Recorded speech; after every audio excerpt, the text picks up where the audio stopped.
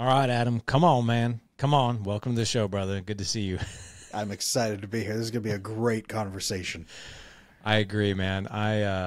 Just talking to you a little bit before we hit record today. It sounds like your background and my background, even though I don't know much detail about it just yet, sounds really, really similar. But I know we're going to be talking about attachment. We're going to be talking about marriage. We're even going to be talking about generations, like the generation now today, the younger generation, a little bit before us, that probably they don't have much of a desire to get married. And just people living quiet lives of, I think, what we call quiet desperation, and isolation. So I would love for you to share, though. I know your childhood and upbringing was not the greatest, but I would love for you to provide some detail. Absolutely. So I grew up in a very challenged, extended family. A lot of broken behaviors, right? A lot of people in America, their families have trauma histories, and we don't really have parenting skills. We have trauma adaptations that we then use on our kids. There's a lot of what we do. And I grew up in a family system, an extended family system, very much like that. Got attachment issues, right? The research shows that over the last 50 years, attachment has grown from one in every 3 kids had attachment issues. Then it was 1 out of 2, 50% of people had attachment issues. Now the research shows that about 65% of adults have attachment issues now here in America. So it's getting worse, much, much worse. So I grew up with attachment issues, and I fixed them. And it was hell trying to fix them by myself. There were no resources out there, no one to help, no one talking about it. And I did it. And then I went to school to become a therapist and make sure nobody else would have to do it alone. And now I get to teach on the world stage and teach everybody how attachment works so that nobody has to do this alone. I am absolutely dying to know about attachment because we've never talked about this topic ever. Yeah, most people have never heard about it. Most therapists don't even know about it. I've heard the term, but it's like one of those things where you hear the term, you're like, oh yeah, there's that. And you don't really go and research it or hear much about it. Yeah. But I heard you say extended family a couple times. So were you not raised by your mom and dad? I was. It was just a very complicated family, and the whole system is what really trickles down. You learn from your parents, who learn from their parents, who learn from their parents. You carry all kinds of generational issues, and you have to hope somebody in there knows how to give love and receive love and cooperate with you. And if they don't, where are you going to learn that? That's a good point. Do you think, is there a link between families who have narcissistic traits and this whole attachment thing? Let's define attachment, and then I'll explain exactly. Yeah, you're right. You're on a very close thing. So attachment is the way that we connect other human beings to give and receive love. We learn it from our caregivers. We learn it from our parents specifically. Our brain knows we are supposed to have 2 biological parents, and if one of them's not around, our brain tags that and says, I wonder why. Is it my fault? Some kids, they grow up and they blame themselves and say, something's wrong with me. People didn't love me or didn't care about me, didn't have time for me. I'm always a burden. They're always angry when I'm around. They abused me. They neglected me. They throw me in daycare, so they're never around. I don't understand why. Whatever it may be, the brain says something is wrong with me on the inside, so no one can ever love me. I have to make people like me by doing things for them, codependency, so that they will never abandon me. Terror of abandonment is this one. I am the problem. I will be abandoned. The other side is something is wrong with other people. They don't act right. They're not fair. They're not trustworthy. They could be evil, or they could just be stressed out. I have no idea. I need to keep them away and avoid intimacy with those people, but I have to appease them so that they'll still meet my needs. This is the other side of the attachment coin. There's also a blend of the two where you can get so damaged you have both. And when you have these issues, you don't connect other people to say, hey, how you doing? Could you do this for me? This would be really helpful. Hey, wife, you know what? I'm feeling kind of in the mood today. Could we do that together? Hey, you know what? I could really use some help on this. I'm feeling kind of nervous about this project. Could you help me? Hey, how can I help you in return? We don't do that openly because our brain says no one cares and no one will help us. We play games by making other people like us, or we push buttons so people feel good and will be inspired to take care of us, or we try to make people grateful, or we are constantly fighting against abandonment. And this is why people do not build relationships where they feel happy or safe anymore. When you fix your attachment, you can fix all of that. So you asked me about narcissistic families, right? Narcissism is a high trait on the avoidant attachment side of the scale of other people can never be trusted. I'm better than most people because I at least try to be honest. I have to take care of me because no one else is going to care about me. And the further you go off that scale, the more you reach narcissistic personality disorder. So you accrue those traits as you have to stay safe from other people while taking care of your own needs. Yes, families with high narcissism traits in them, very, very highly correlated with having attachment issues. Wow. I've heard this before, and I don't know if there's any clout to it whatsoever, and that is everyone to some degree is a narcissist. Is that even true? Think of it this way. If you have attachment issues and you don't connect to other human beings very well, you are not going to connect to the secure, calm people who say, hey, how you doing? How can we take care of each other? What do you need from me? Here's what I need from you. You're not going to be around those people very often because those people scare the crap out of you and you don't think that's what people want from you.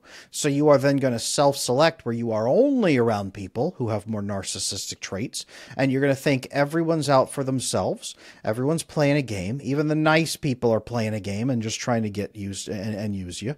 Right? Was that old song, everyone wants to be abused? Everyone's, there's a whole song about this, right? If that's all you see and that's all you know, then it looks like the entire world is full of narcissistic people who are playing games. That's where I think that comes from. All right. So I have a question for you then. Mm-hmm. And I just want you to dissect my situation a little bit. By all means. So I was raised, in a pretty crazy environment. And, so my mom was, married 3 times and, my biological father left when I was a little guy and then never knew him, met him by accident when I was 12, left again, kind of crazy revolving door of guys my mom was with, dated, married, all that stuff. Just lots of toxicity, abuse and alcohol and drugs and stuff like that. Not me, them. And then I met my father again when I was 30. And there's something really weird that I have noticed. Like I've noticed that I grew up with a lot of protective mechanisms, like where I just kind of like, it's kind of like the Jerry Maguire thing, great at friendship, bad at intimacy type thing. I've really done a lot of work over the past decade to work through that. And have done so successfully. But here's the feedback that I've always gotten. Larry, you're just too quick to trust people. And I would always think that would be the opposite because, and it is kind of true. Like when someone comes and talks to me or I meet them, like I automatically, and it's weird. I don't even think anything differently of it. I automatically think the best of them. Like I don't start to pick apart something that could be wrong, broken, missing, or weird. It's like and to be honest, like lately here, I've like, is that a detriment? Like, should I actually not give people the benefit of the doubt when I first meet them? And because then I won't be screwed over. But it's just interesting. I would just love to hear your view on that before we move forward. You sound like so many of my male coaching clients who come to me for this challenge. So many of them. Okay. Of difficult upbringing, what am I doing, who can I trust, who can I talk to? I hear this all the time, whether they run their own company, they're millionaires, they're executives, whatever it is, same challenges. So here's what I tell them is this. If you grew up in a difficult environment where you couldn't track who to trust, then a couple things. I mean, as long as that person is better than what you grew up with, you're going to be like, well, this is great, and you're going to leap into it. Number 2, the most narcissistic people do something called love bombing, which is where they mimic being happy with you, being connected with you, loving you. They mimic it and they do the signs of it without actually feeling it. And they flood you with it on purpose at the start. And this releases a hormone in you called oxytocin. This is a bonding oxytocin hormone.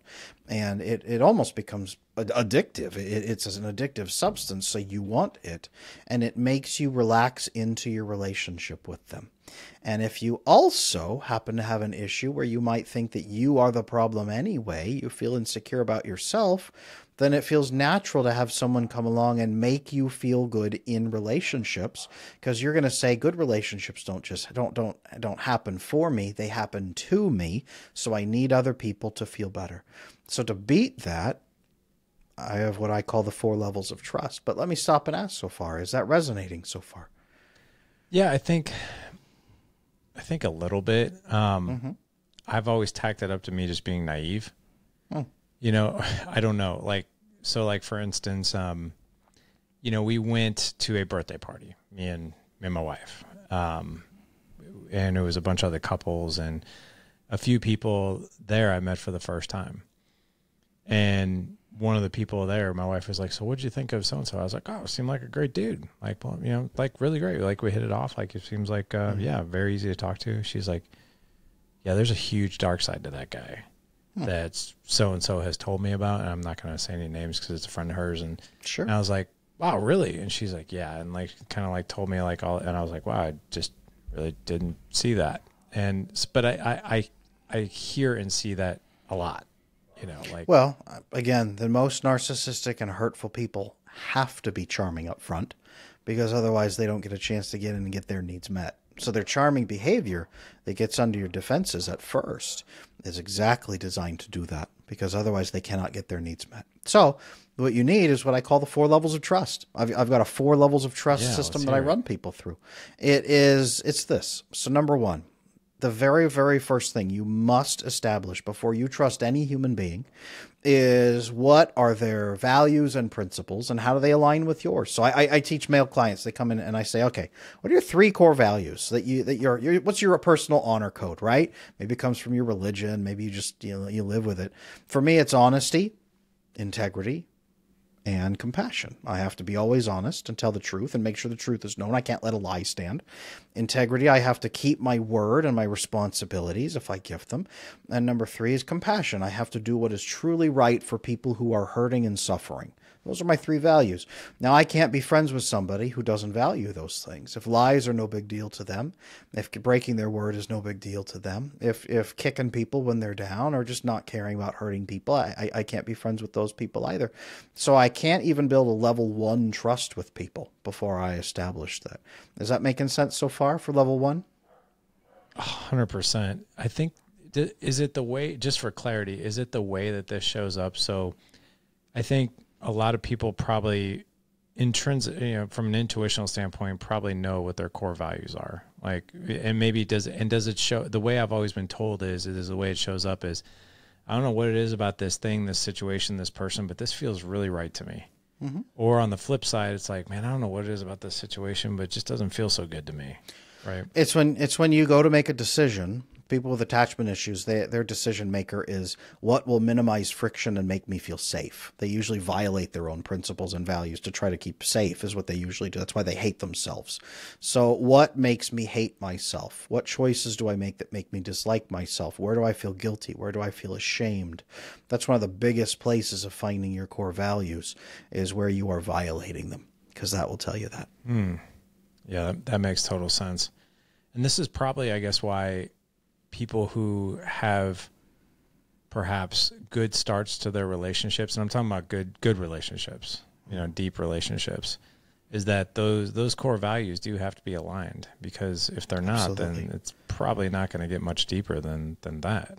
Well, if you don't have those core values aligned, if they don't live to your values and you don't live to their values, if you don't share those, you can't have respect.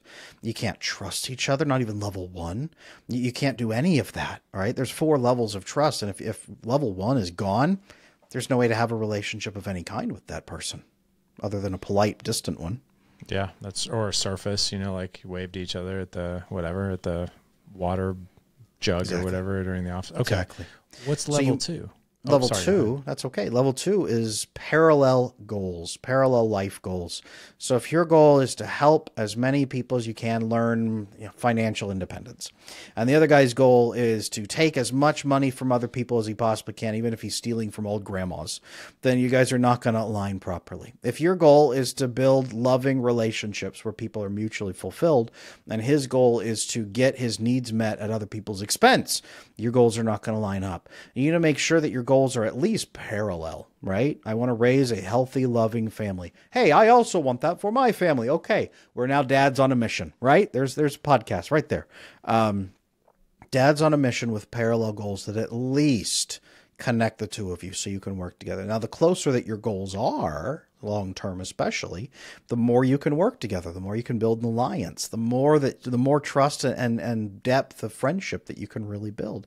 But you have to establish both values and goals based on how they're living their life, how they treat other people, how they respond to stress. Those are the three places you find if they are really living them. The fake people, they can fake these things for the first 6 or 7 months, but the way that they act is what will really reveal the truth about level 1 and level 2's trust. Interesting. What's level 3? Ooh, level 3 is acceptance, mutual acceptance. So I teach this when I teach dating, for example. I have guys come to me for improving their dating life. And on date number 3, I say, okay, you've talked to them, you got a little bit serious, things are getting better. You set them down on date number 3 and you say something like this. You know what? We're getting to know each other, and I think you're pretty cool. I just want to be real about what you'd be getting into if you were dating me. And you list 1 or 2 challenges that you are still working on in your life. Now, not working on, not going to work on, not horrible nightmares that, I'm just miserable baggage. It's baggage that you are working on. So you say, hey, you know what? I used to have attachment issues. I used to be really insecure. I used to not be able to be open with other people. And I am working on it. I've done therapy. I've done coaching with Adam. It was great.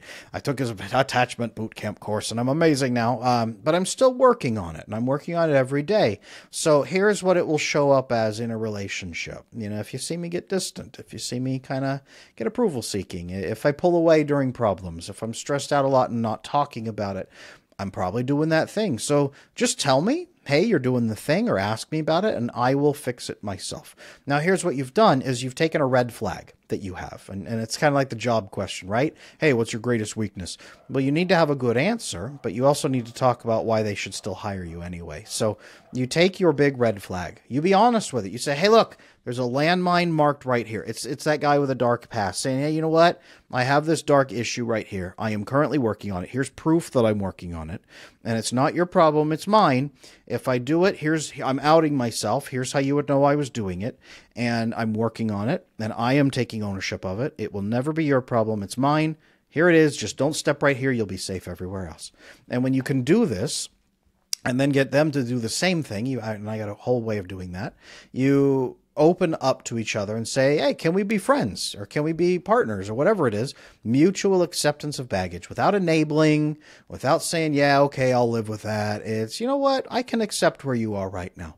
This is also part of healing your attachment issues right here. It's very hard to do without a good, secure attachment. But when you do that, that's level 3 trust, because they can be clear with you about their issues while still taking ownership. Is that making sense? That makes total sense, because basically it's AI. I love the analogy too of the person being interviewed, of the red flag, your weakness, right? But you're also stating that, hey, I would enjoy some ownership and accountability around this, right? Or like, and I love the thing where you're like, hey, you're doing the thing again, right? Yeah. For my wife, like we definitely have all 3 of these levels, and I know by a certain look if I'm doing the thing, because she'll just be like, Larry. Mm-hmm. And I'm like, oh, yeah. Thank you, right? And then I recalibrate, right? So, okay, cool. What's number 4? Level 4 is a good one. I love it. It's mutual fulfillment. So you've locked in, we have the same values. You're not going to violate my values and hurt me by betraying those things. You have the similar goals where we are not going to be at cross purposes, and I can still respect and trust you. You're going toward them consistently, and I see you living them out in your life, so you are trustworthy. That's what makes someone trustworthy.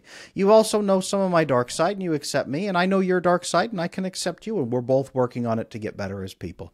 Level 4 is mutual fulfillment. Okay, we're at level 3. What do you need from me to be a great husband? What do you need from me to be a good friend? What can I do that makes you feel loved? And are you willing to do the same back for me? Can you take care of me as well? Can we take care of each other? Mutual fulfillment is the highest level. It's level 4 trust. And this is where real love forms, I believe. When you walk with somebody through all 4 levels of trust, you know who they are, and it demands that they have more secure attachment, so they're not going to fall apart on you. Dude, I love this. Like I've never had, like, I'm taking notes as you're talking, and everything is just so visual. I'm like, well, yeah, there's that, and like, yeah, that, and like, no wonder. Like, I'm looking at all past relationships, friendships, clients, all this other stuff. And I'm like, oh my gosh. And there's everything. This is what I do, is I make the feelings make sense. That's my whole job with attachment. Yeah. So. Well, I know one of the things we're talking about, you wrote a book called Exhausted Wives and Bewildered Husbands. Right over my head. Right? Yeah, it's right there. I'm very curious as to the 4 levels of trust. Does that have anything? Well, that's a dumb question. I'm sure it probably has a lot to do with this, but what do these have to do with each other? Yeah, so in my book, Exhausted Wives, Bewildered Husbands, what I did was take my years as a licensed marriage and family therapist, and look at what was the number one reason for divorce I saw in couples who made it, into having kids. They made it 5 years, they made it 10 years, and then their marriage cracked apart. What was the biggest factor for 95% of divorces in that range? And what I found was it was women with anxious attachment style of, I don't deserve to be loved, I need to make my husband happy. And husbands who had avoidant attachment style, usually, of, I just can't trust anybody else, I'm going to muscle through and solve everything alone, but never open up and let anyone know who I am inside. And they get together and they can make it work till they have kids. And then she gets some hormone changes and all kinds of connections that she craves to give those children secure attachment. But she sees dad not giving them secure attachment because he doesn't know how. And she starts pushing him in that direction, and it scares him. And he says, what are you doing to me? Why are you pushing me like this? I'm fine. I haven't changed. But she grows to resent him, and she grows to be angry at him and to treat him like the enemy, because now her kids are anxious. They're stressed. They don't know what dad's doing. They don't feel the connection, and she blames him. She also feels alienated and alone. He doesn't know how to give her emotional intimacy. He's complaining their sex drive's down, but he doesn't do anything to build it up emotionally. He doesn't know how to emotionally connect. And she grows to hate and resent him over 10, 15, 20 years until their marriage is exhausting to her and she's done. And then when she says, I'm done, he says, no, like, what do you mean? I want to fix this. But it's been 15, 20 years of, I don't have time for this. You're being weird. You're being emotional. I don't know what you want from me. So she feels dismissed all that time. She's not ready to work anymore. And he's finally ready to work, but it's way too late. That was the relationship I saw. So I wrote that book because there's a way to fix that. There's one clear pathway to fixing that exact dynamic. So the countless emails that I've gotten over the past 8 years, Larry, I don't know what to do. My wife just dropped a bomb on me today that she no longer wants to be with me or be married, and I didn't even see it coming. Yeah, I can't even tell you how many emails, or whether it's a DM or whatever. It's just these messages. I dove into some research, and I can't remember where I saw this, but it was documented somewhere that if a woman said, I no longer want to be married, or something along the lines of like, hey, I think we should try to separate, or hey, I don't know if this is going to work out, that most studies have shown that women have been thinking about this for a minimum of 2 years before saying it out loud. Is that true? Very, very often longer than that. Yes, absolutely. Wow. So can you do me a favor? Please. Before we talk about the solutions, I want you just to briefly go over that whole scenario one more time, just so the guys fully understand, because that was a lot of information. Yes, I was trying to compute it myself. That's a lot. So let's just take the run-of-the-mill couple, and let's kind of just dive into their everyday life of kind of maybe some behaviors that we even can help guys identify. Absolutely. So the couple that you're talking about, like, what do you think that I know you know this because you've been doing this, but what are they seeing like on a daily, weekly basis as far as the dynamics between each other, parenting, management of the house, a whole 9 yards? She doesn't have needs up front at the beginning of the relationship. When they're dating, she's eager to please. She doesn't have much of an identity. She throws herself into making him happy. She's worried about how he thinks and feels about her all the time because she's always afraid of abandonment. And he's always hesitant. He holds back. He doesn't share deeper feelings. He doesn't really know how to share deeper feelings. He's kind of relieved to be with a woman that doesn't poke and prod all the time because he doesn't really want to let anyone in that deep. That's why they usually end up pairing up, the anxious and avoidance styles like that. So he keeps her at arm's length, but he takes care of her and he loves her. and she keeps him at arm's length because she's afraid if he ever gets in deep, he'll see that she's not worthy of love. So she does things for him, and he takes care of her. But over time, her emotional needs get so overwhelming that he starts pushing her away. And then she freaks out and chases him, tries to get approval. It's this whole dance about I need, but I can't ask. And he's saying, whoa, she's always so needy. I don't know what to say. I need time alone. I don't know how to get it. And they make it work. They still make it work when they don't have kids. But once you have kids, her whole biology changes. She gets flooded with that oxytocin bonding hormone that we talked about earlier. She obsesses over the children. They are everything to her to a whole new extent. And she's getting connected with them like she's never been connected with anyone. She becomes kind of mama bear. And she starts pushing him to spend time with the kids and telling him, you're not doing enough. You need more time with the kids. They need more time with you. Maybe she's pushy. Maybe she's just subtle. But it's always there. There's always signs. And he doesn't know what to do. He doesn't know what she's asking for. Right? Her sex drive goes down usually at 12 months and stays down because the oxytocin drive happens a switch. It switches from dopamine until oxytocin at about 7 to 12 months. So her sex drive is way down. It's only there when she's craving approval, when she's afraid he's going to leave her. So it's consistently low. And she keeps saying, I need dates. I need a foreplay. I need talking. I need connection.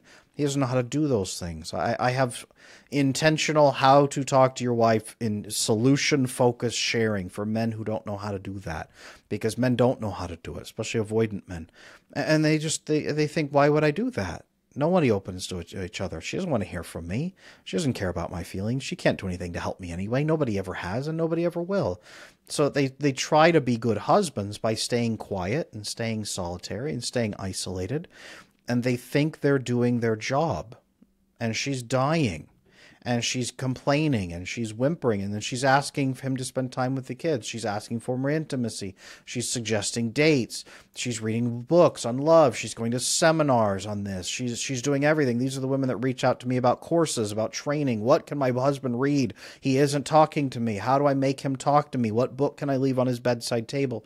They're doing all kinds of things. And it's not that the guys don't see these. It's the guys brush them aside because they don't make sense and they don't know what to do about it, so they avoid the conversation. Avoidant men avoid conflict instead of leaning into it and saying, what do you need? How can I help? I don't know how to do that. Who can teach us? That's really, they don't believe there are answers. So guys, if you feel like there's a constant barrage of needs you don't understand and it's escalating, that's the warning sign. If she's still putting in the effort to ask or push or hint, even if you don't get it, that's a great sign that she hasn't given up yet. When she stops doing that, that's when it's dark territory. That's when it's really bad. So if you just don't know what to do, ask, learn, but that's it. It's a lot. Dude, I am speechless right now. I've never had one guest literally lay out, in 27 minutes, everything that you've laid out. These 4 levels of trust, all these behaviors that are happening. And as you're saying these things, like so many things, because I've seen this now for the past 8 years in our own community, right? Mm-hmm. And these warning signs. And how men interpret these warning signs, right? And I've seen the men; they're just like, yeah, it's there. I just don't know really what to do with that, or she's just nagging me. She's just being like, whatever. She's right? just like, nagging me. Who cares? Yeah. She doesn't know what she. He goes on the internet and he says, "All right, what do women want?" The red pill community says, "Women don't know what they want. They're lying to you. Just be better at sex, and she'll transform into a porn star for you." This is what's on the internet, which is BS. Not going to work. Well, the cool thing too is that, one thing I can, like, I am a moron with a lot of things. But one thing in particular that Jessica and I are good at is our marriage, reading each other. The 4 levels of trust are there and they're deep. How we work together, how we talk, and it wasn't always so though. Like we face planted for the first probably 5-10 years of our marriage. But the past 10 years have been so much better, but we've had to learn these things. But I've never in my life, man, heard this laid out like you just laid it out. Like it's insanely clear. Well, thank you. This is what I do. Okay, so now that we know, you've got all kinds of guys' attention right now. Of they're like, Adam, I'm seeing this stuff. Now, what do we go do about it? 3 things. Three things. Here's how men transform. Number 1, you can only aim for a target you can see. So remember we talked about you and I growing up in difficult, challenging environments. We talked about guys not knowing any different because that's what they grew up with. Models. This is called models. You need to see a model of a functioning marriage. What does it look like to have a functioning marriage? How do they talk to each other? How do they solve conflicts? How does he meet her needs? When she complains, what does he do? What does he do with that information? You need to see models for how husbands act, how wives act, how marriage functions. You need to see models. So number 1, you need to learn models. My attachment bootcamp video course, it's on adamlanesmith.com. It walks you through showing you models for what each step should look like, because most people have never seen that before. Number 2, once you have models, targets to aim for, you're going to say, how the heck do I make that happen? Right? Maybe you're watching a Hallmark movie and say, how do I make a relationship like that? Maybe you're watching a film and the woman is so loving and so loyal and you're like, damn, how do I get a woman like that? How do I make my wife act like that? Right? And next comes skills. Skills is how you bring models to life. Skills is how you navigate situations. They're tools, right? Okay, you have an instruction manual for building a house. Do you have any tools and supplies to build that house? That's tools. Tools and skills. It's models, and then skills to make the models come to life. Now, here's where most men stop. They listen to podcasts, they learn models, they learn skills, they just kind of learn them intellectually, and then they hold on to them, and then they just hope that they're going to be different because they've learned information. But that's the information gathering phase. The second phase, and step 3 in the process, is experience. You need to go then and use those skills and have conversations with human beings that are different than conversations you have ever had before, and see how they react in those circumstances. So I walk people through what I call I am an anxious person speech. You go to somebody and say, look, I have attachment issues. I'm anxious all the time. I'm approval seeking. I'm fake half the time. I hate it. I never want to do it again. And I'm telling you because I respect you and I want a real relationship with you from now on. Can we do that together? Now, what you're doing is getting acceptance from that person that you never got from your parents. You're seeing when you rip yourself open, how do they react? Do they spit on you? Do they jump out the window? Or do they say, yeah, man, it's kind of weird that you're being so emotional, but cool, I get it. I already knew this about you. Happy to be your friend. We can definitely do that. What's going to change? What's the difference? And you get a flood of brain chemicals that changes you, that says, this is real. People actually care about me and they want real things from me. And when you do that a few times, you do that with your wife, you do that with your best friend, you start to change how you talk to other people because you're no longer terrified. So experiences will transform you. Models, skills, experiences. And you need help from other people to get all 3. So what about the guys who just want to wing it? So let me rephrase this. So sure. I've been talking about this for probably years now on the podcast. Like what the 3 things that you just said, 2 out of the 3, I've been like just hammering, right? Because number 1, that's what made a huge difference in my own marriage. But number 2, the guys in our community who do life with us in our mastermind, that's where the rubber meets the road. We always I saw this meme on social media one time. There's 3 types of people. There's the victim, there's the content zombie, and the executor. And it kind of aligned with what you're saying. So the victim will tell you all the reasons why they can't be successful in whatever, fitness or relationships or whatever. And then they'll go out and actually search for proof and be like, see, I told you I wasn't patient with my kids. I told you I'm a bad communicator. Look what I just did. And then there's the content zombie who... that's better because that person's hungry. The content zombie is not the best definite, but it's someone who's just like, okay, I'm ready to learn. This is the guy who's consuming audiobooks and podcasts. But then when the rubber meets the road, it's like, okay, I think I'm going to go try this thing. And then they do it like one time and it really doesn't fall the way they wanted to. And they never go back to it again. Yeah. And then there's the guys who go with the experience, skills, and tools. These are the guys who are in conversations, I would say at least weekly. They're working with a group of people or other people or a person or a coach. And then like, okay, this is what I want you to go do this week, right? Or this is what we need to go do this week. And then when you come back, report back on how it went. Mm-hmm. And those are the ones who are implementing, right, the skills and the tools. Yep. But I think our society, and this is what I've been saying on the podcast, is that our society kind of sets us up for this really weird mentality around this, which now that I'm on the other side of it, I truly look at it like, I'm like, oh my gosh, like it's almost like when Morpheus gives Neo the red pill, right? Or the blue pill, I can't remember which one, but he sees everything for what it is. And, you know, I used to go about this, and a lot of us go about this like, well, if I need help, like, I remember actually telling my wife in the first 5 years of our marriage, we're not doing counseling. I'm not doing marriage therapy. Like, that's for people who have serious problems and they're broken. Our problems aren't that big yet. And when they are big, then we'll go. Mm-hmm. And I think to myself, I was like, that is the most asinine thing to say and the most asinine way to go about this, because nobody does. We don't do that in other areas. Like, I don't wait for my teeth to rot out before I'm like, yeah, I should probably call the dentist. Or I don't wait for my engine to fall out of my car to be like, I probably should go get the oil changed. Right. But why do we do this in our relationships? Why? I don't understand. Because we don't believe that better is actually possible. And if we go to some professional who's going to make it worse, is what we think.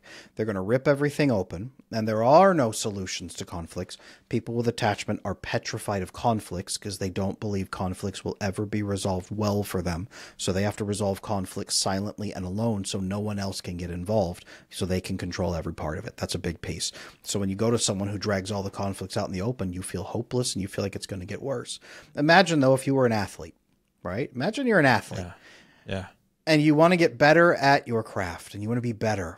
So you're going to just practice alone in a room silently forever with no mentor, no coach, no teachers, nothing. No, this is how guys approach their relationships, though, especially if you have attachment issues. Get a coach. Get somebody, get some training, learn, grow. There's so much beyond not being miserable. I fall into this trap myself sometimes. I'm on social media all over the place teaching. And I tell people, all right, guys, here's how you're going to be safe in your relationships. And I have to stop myself and say, no. I'm not here to make you feel safe in your relationships, because that's the bare minimum. Here's how to be happy in your relationships. Here's how to have a wife that adores you. Here's how to be a husband you are proud to be. Here's how to be a father who raises generations of kids that thrive, and thrive together, not separate off because they can't be together. They form a family unit that thrives. This is how you do that. That's what we're supposed to be teaching. So guys out there, if you think you got a white knuckle life, you're missing everything.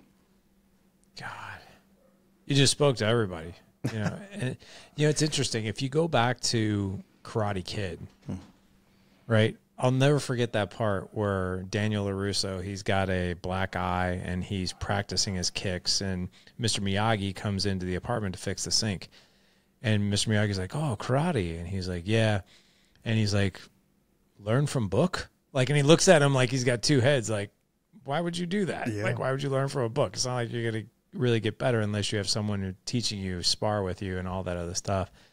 But that is fascinating. I can truly understand, though, why people are apprehensive, because it's like, oh my gosh, like if we go get help, like that means I got to peel back the onion layers and really take a good look at this thing. And maybe I just feel, and it's probably a safety thing. Like, do they feel, even though they're miserable, maybe it's that certainty piece. Like, well, if I'm miserable, at least I'm certain that there's a level of misery that I can live with. And if I go to therapy and we open up Pandora's box, holy crap. Like, what if there's a whole other level that neither one of us can live with? Is that the mentality? Two problems.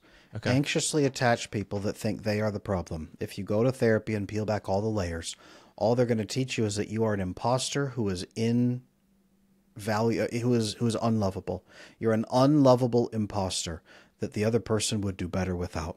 And so you think if we go to therapy, they're just going to tell my partner that they should leave me. There's no hope here. Things are never going to get better. I'm never going to be better. Why would I try this? This is horrible. It's a disaster waiting to happen. And for the other side, guys who are avoidant, more men are avoidant than anxious.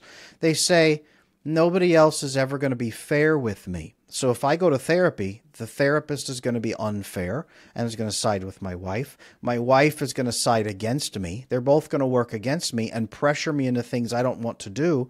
And I'm going to have to be miserable in my marriage even more than I am now. It's going to make it worse. Why would I do this? That's what they see. So of course they avoid therapy. So interesting. I just had this guy reach out to me on Facebook Messenger a couple weeks ago, and he's like, hey man, like I applied to be a part of the mastermind. I'm really excited. He set up a call with our team, talked through everything. And then he messaged me. He's like, hey man, I need some help here. I really, really want to join.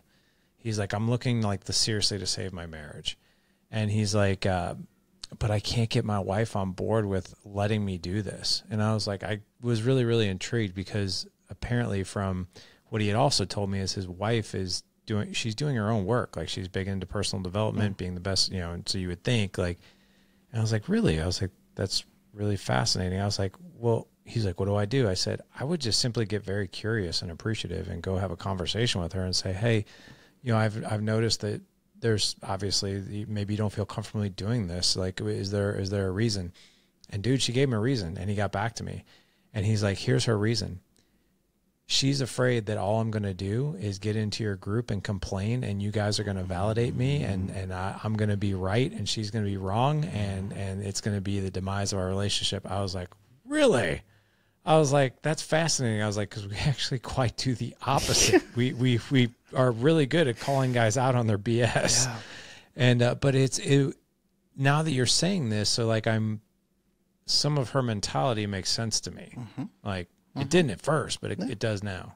Sounds like perhaps an avoidant wife, or maybe he's burned her before. And if he says, my wife won't let me, that's usually the mark of an anxious attached person who needs approval and permission for everything in their life. So they connect to somebody who gives them approval or doesn't for everything in their life and tells them what they are and are not allowed to do. That's a very common anxious and avoidant dynamic right there that you might have exposed in them. Wow. So, okay. I'm just loving this, by the way. I could talk to you like for 5 hours. Mm-hmm. Well, I'm not going to do that to you though, but I am curious now. So we now know the 4 levels of trust. Mm-hmm. We now know the behaviors that show up in some of these relationships over time and some breadcrumbs. We know the 3 ways that men can transform. Mm-hmm. Let me ask this though. For men who want sustainable transformation, mm-hmm. and I'm sure you've worked with clients like this, and so have I, where they get really excited to do something big, mm-hmm. and they come out of the gates just full steam ahead, and they're like rocking and rolling, and then all of a sudden, boom, they go right back mm-hmm. to old behaviors, mm-hmm. and you know, and then you'll question them on it and be like, and basically the things that come back is like, you know, it's kind of like my history, man. I'm a big starter, but I'm not a finisher. Like I'll hear something like that. Yeah. But why is it that human nature, and we see this on New Year's Day every year, right? People come out of the gates, you know, full throttle. The gyms are packed, and all these people have got resolutions. And all of a sudden, boom, they're all gone. 2 things. Why does that happen? 2 things. I have a lot of my male clients. We get about halfway through the process, and they say, Adam, I am so terrified I'm going to backslide in ways that I always have before. And I say, are you backsliding? And they say, absolutely not, but I'm afraid I will because I always have. I tell them 2 things. Number 1 is accountability. You need to have the people around you knowing what you're doing so that they will all pressure you. That's part of the anxious attachment speech that I gave there.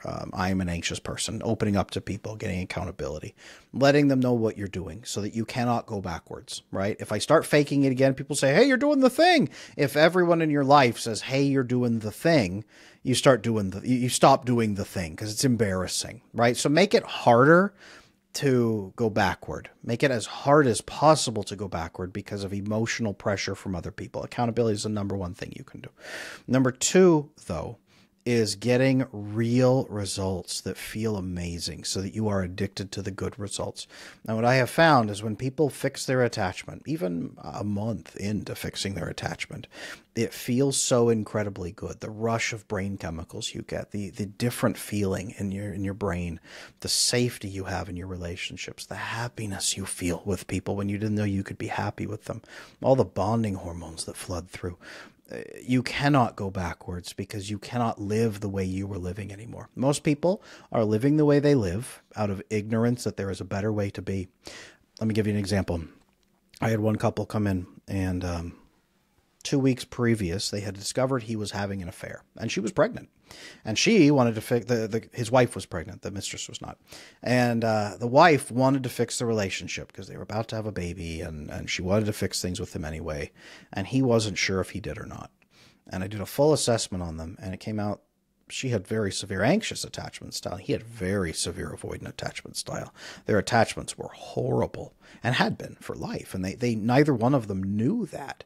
So I talked to them and said, look, have you ever thought about this in your relationship? This piece, gave them models. And they were like, is that possible? And I said, yeah. So I walked them through it. We did 2 full sessions together, 2, plus the assessment. So three sessions. So after 3 weeks of doing this together, opening up, talking, bonding like you are with your wife, it sounds like you guys are together, doing what you told that guy of go to your wife, ask her those questions, talk with her, fix those things together. 3 weeks of doing that, 5 weeks after an affair was discovered, they were happier together than they had ever been in the history of their relationship. Even as newlyweds, even as a dating couple, they were more fulfilled. They were content. They were safe. There was no way he was leaving that woman because they were bonded like super glue. And the feelings were incredible that they had. So then the idea is, well, could they go backward? Well, they could. But now they've experienced so much richness and fulfillment and the things you are biologically designed to crave. It is almost impossible to go backward at that point. Dang, man. Wow. Can you share like just 1 or 2, maybe 3 things that they did that Sure. was the launching pad for them? Sure. So opening up and saying, we both feel scared.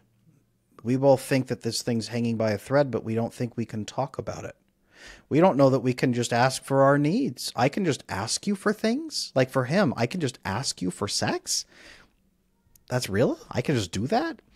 The ability to sit down and have a meeting once a week and say, how are you feeling in our relationship? And how can we help you feel better? How are you feeling? Most people are terrified to ask their partner, how are you feeling in our relationship? Oh, it's horrible. I'm glad you asked me. Let's break up. That's what most people think. But no. Hey, how are you feeling in our relationship? And what can we do to make that better? Hey, what do you need from me? How can I love you? Mutual fulfillment, level 4 of trust. Hey, what are the challenges you're facing? And how can I help? Level 3 trust.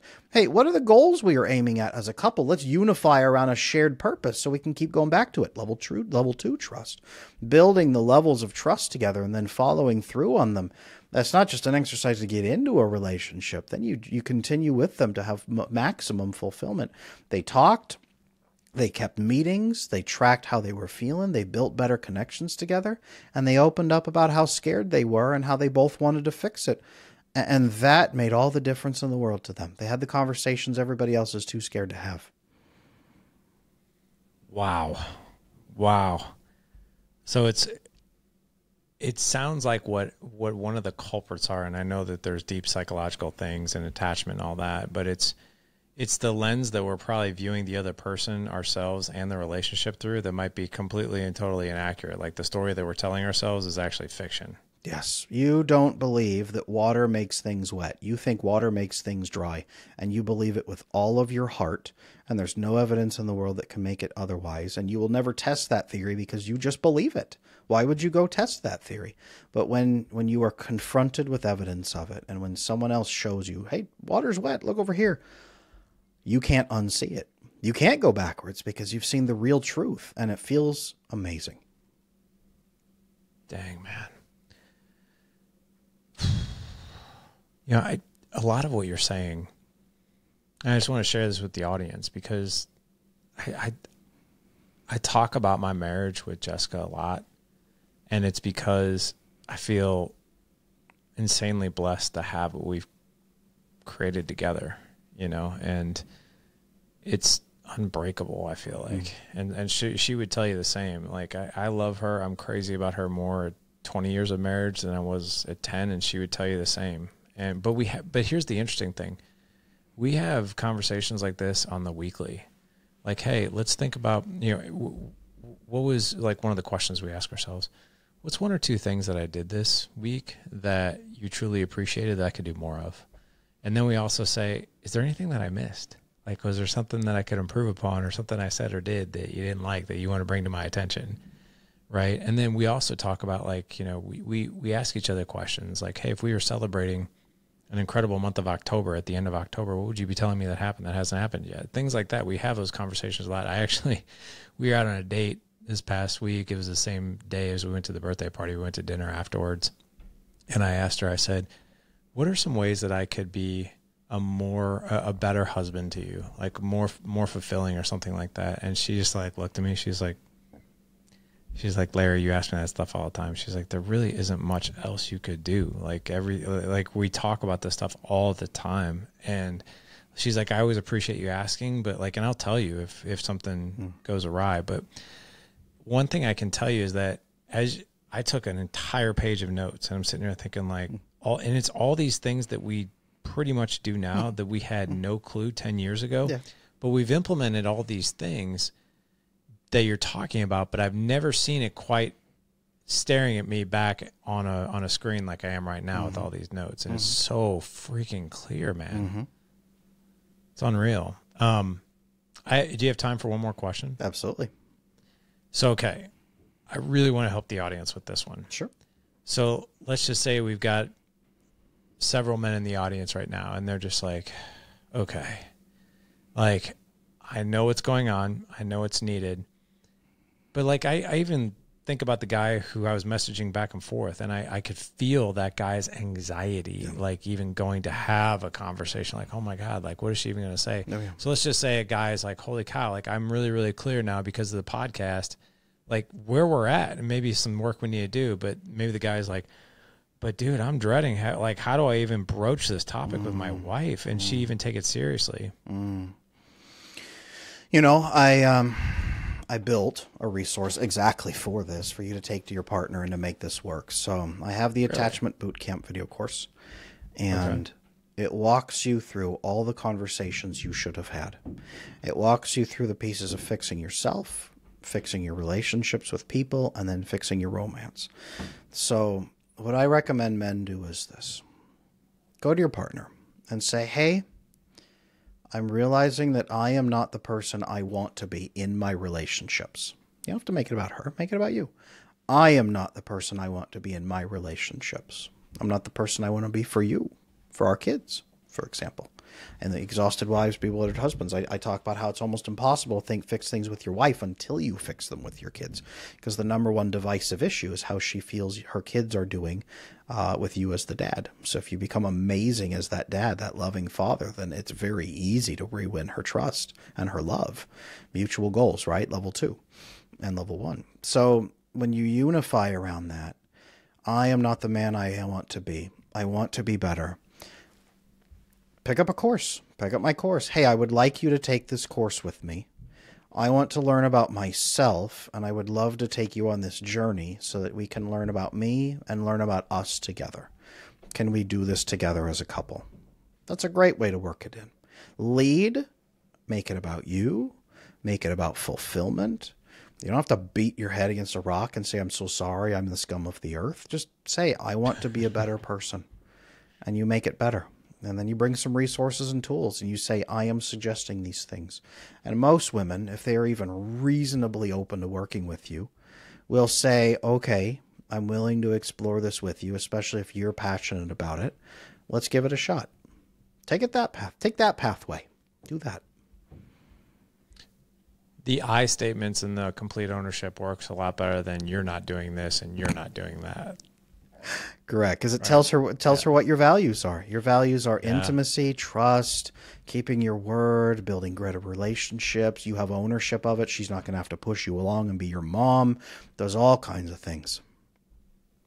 Wow. just out of curiosity, what do you suggest to the men for wives who are just like, whatever? Fix yourself anyway. Fix your attachment, number one, because if she divorces you, you're going to need good attachment to go through this process. And you want to make sure that you have done everything you humanly can to restore that marriage. I've seen marriages come back from absolute death to amazing, thriving gardens of love when the man fixes his attachment. 97, maybe you don't know this number, but 97% of women convert to a new religion when their husband converts. 97%. Women react to husbands who are authentic. So if you step up and build authenticity, either she will respond to you or you will be better prepared when she divorces you. Either way, there is no lose in this scenario. You're going to get stronger either way. So fix your attachment. So do your self-work regardless. Do your self-work regardless. I say every now and again, like on podcasts, like, because I subscribe to that as well. I totally 100% agree with that, because I'm like, if you got the luggage in this relationship, you don't want to bring the luggage to the next one, regardless if this one works out or not. Correct. Yeah. Adam, this was awesome. Yes, it was. Thank you. It was awesome. I mean, so detailed, so organized, and it's completely and totally the framework we need as men. And you did it in such a, the cool thing too is you didn't really bog us down with a lot of like psychological big words, right? You made things very digestible, very simple, which I really appreciate. I know the audience does too. That's what I do. I make the big things simple and I make your relationships make sense. That's my job. So cool, man. Where can people find and connect with you? Oh, I'm all over the place. You can find me on adamlanesmith.com, Lane as in Lane. On there, you'll find my Attachment Bootcamp video course you've heard so much about. You'll find my coaching on there. You'll find all of my resources. I'm also on YouTube as @AttachmentAdam. I have over 450 video guides. And if you prefer some shareable static images and carousels and things like that, I'm on Instagram, also with Reels and Shorts over there, @AttachmentAdam. You can find all kinds of viral information. That's cool stuff that I've shared. You'll find everything you need to get some help. Got that. Well, we're going to have all the links in the show notes for you guys. And by the way, happy Thanksgiving, gentlemen. Yeah. And you can tell Adam, thank you for Thanksgiving. And he might say you're welcome, because that's when this show releases. So Adam, thank you so much for coming on. You can connect with Adam. We're going to have all three of those handles, his YouTube channel, Instagram, and his website. If you want to head on over to thedadedge.com/450 for this show. Again, thedadedge.com/450 for this show. Adam, this was awesome, man. We could Joe Rogan this thing into like a 3-hour podcast if we really wanted to, because this was freaking gold, man. Thank you. It's been an honor. Thank you for having me. You bet.